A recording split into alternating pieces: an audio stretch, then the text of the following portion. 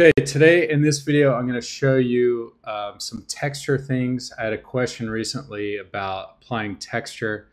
I'm also going to show you a graphic from a new collection called the Voyage Collection. That's here what you see on your screen. There's an anchor. Everything is layered, so if you don't want certain elements, you can just turn them off. You can move them around. You can mix and match these elements between different designs. You can add in your own logo. You can change the text. For instance, this video is about texture. So we can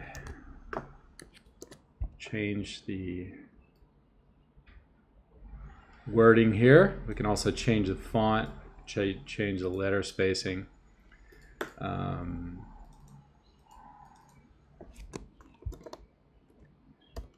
Tutorial. So the question was, normally I tell people to apply texture to their whole graphic in Illustrator by grouping it and then applying a opacity mask. But this question was about how to apply a texture to each layer separately, and that can help with creating color separations. So this will be a little bit more advanced. I'll show you the easy way for the less advanced way, and then I'll show you a sort of to answer the question I had gotten about applying texture to each color layer. So the textures I'm going to show are probably the most popular textures we offer right now, called Thrift Mart. And these are actually textures made from real vintage tees. And there's a lot of good variety in here. And let me show you. So in Adobe Illustrator, I like to use the bitmap TIFF textures. They're super high resolution, and they don't slow your computer down the way vector textures would. So we've got a lot of different texture options here: Anthem, crew neck, high voltage, Jersey Tour. There's one called Mega that's just super distressed. But I'll pick one. Let's see. I think crew neck will be a little bit more visible on your screen. So that one is right here. And I'm in Adobe Illustrator, so let's just drop this in, and it'll show up as a black texture. Now we've got to size it up, but again, it's very high resolution texture, so by sizing it up to the size of a t-shirt graphic, you're not going to really lose any detail at all. You're still going to have plenty. The other thing I want to do here, you see how there's an X going across the texture? That means it's linked, it's not embedded. So if you're going to send your files off to a screen printer, you're going to want to make sure those textures are embedded. That way the screen printer doesn't come asking for that texture. So let's just click the embed button there. The little X disappears, which means it's embedded into this file. So let's go into our layers panel. That's window layers. And right now I've just got the texture up on this top type layer. So normally what we would do is, I just moved it off to the side there so I can grab all this stuff. I would just group all the graphics, and then I would bring this texture back, make sure it's on top, and then just drag select everything, or select all, Command A or Control A if you're on a PC. And what we want to do here is go to Window, Transparency, and you'll see a little thing that says Make Mask. And if your graphic disappears like this, you want to toggle the clip and invert mask options till it looks correct. So that looks great. Normally that's how I would tell people to do it. That's the easy way. You'll see if I move this graphic off the artboard here, how that transparency is actually going through the graphic. So it doesn't matter what background color you have behind it. And that's how you're going to want to print these textures, especially on the t-shirts, because that'll just be t-shirt coloring. or t-shirt color showing through. The more advanced way to do this, the customer was asking, because I think they want to set up their own color separations. So how do you apply this texture to each layer separately? So let me undo all that grouping that I had done and get it back to where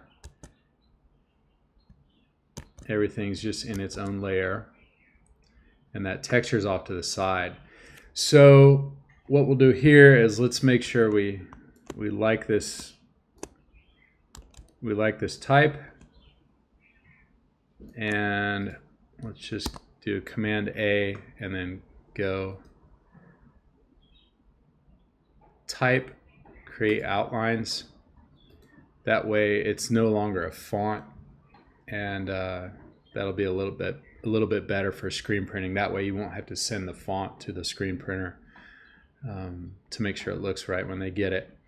So what we'll do here is let's do our own little makeshift color separations. This isn't really the official way to do color separations in Adobe Illustrator. It doesn't account for things like ink trapping, that sort of thing. Most people don't need to worry about that. But let's go ahead and select our whole graphic here and then go to our Pathfinder, Window Pathfinder, and the button I always like to use is this one. That's the merge button. So you're just gonna tap that, and that just pancakes everything down so there's no more layers. You won't want to do that if you're going to go back and edit the graphic later, but if you're just trying to separate out the colors, this is a good way to do it. So we can get rid of all these extra layers we have. So now everything's just flat. So what we'll want to do is let's just select each color piece by piece. I have a shortcut for like a keyboard shortcut for select same fill color, so it makes it easy. What we'll do here is let's use our little white arrow tool here and then do select same fill color and then cut that, and then we can make a new layer and we'll call that line work, and then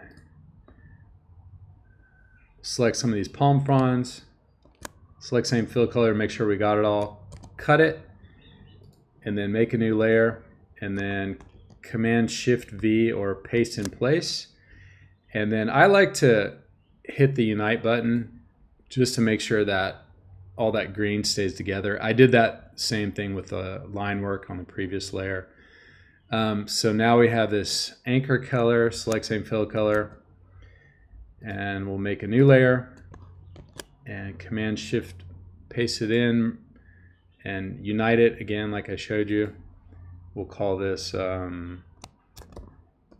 anchor fill.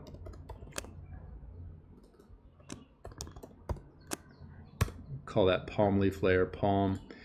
What else do we have here? We have the blue in the flag, so we'll select same fill color, cut it, and paste it in, unite it. We'll call this flag 1, and then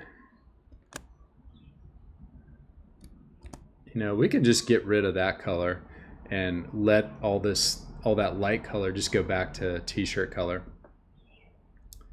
And then let's select some of that red, select same fill color, cut it, and Command Shift V, unite it, and then go to flag 2. And then let's see, what else do we have? We have the coconut tree, sort of the secondary color, and the fill on the flagpole. So let's select a little bit of that and then select same fill color. I keep grabbing the wrong thing. Let me zoom in. Okay, select same fill color and then cut it and then paste it into place, and then we call this let's just call it color 2. And let's see, do we have everything?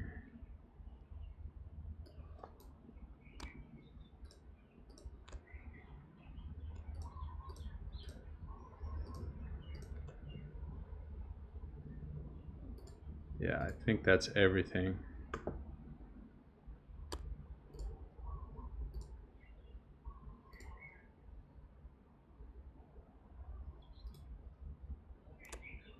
Just double checking here.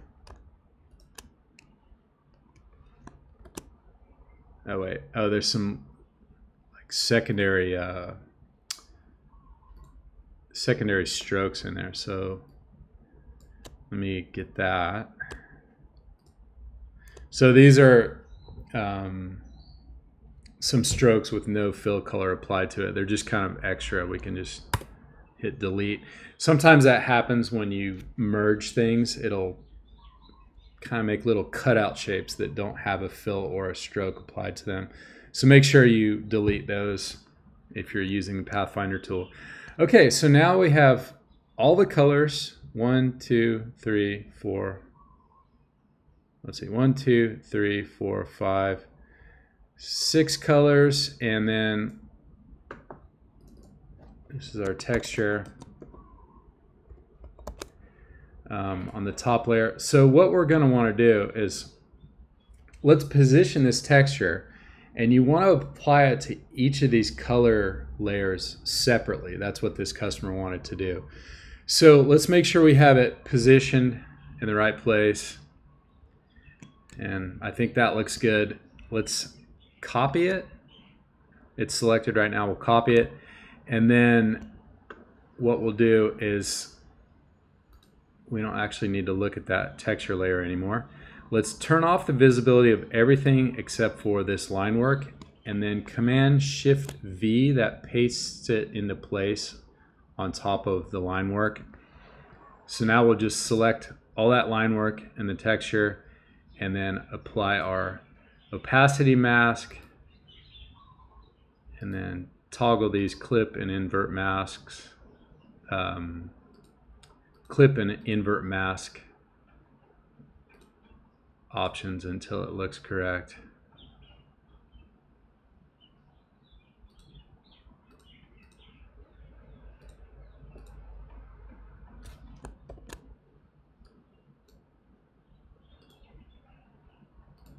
Oh, there we go.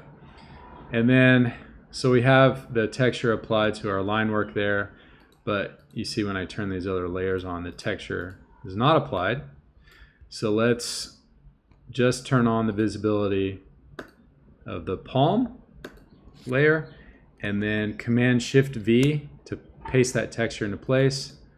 Select it all, click Make Mask, toggle our options there until it looks correct, and we'll just do this for the rest of these layers.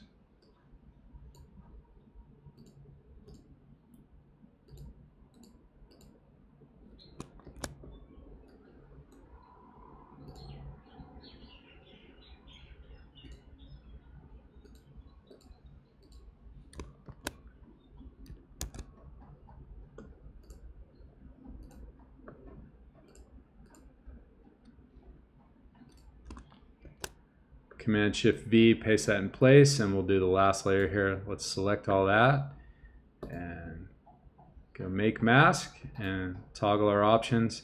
Now let's turn on all these layers again. And then that top texture layer, we don't need it anymore. Again, we can select all this, move it off the artboard, and you can see how that texture goes right through it. So there you go. That is a way to apply texture to individual layers in Adobe Illustrator. Thanks for watching.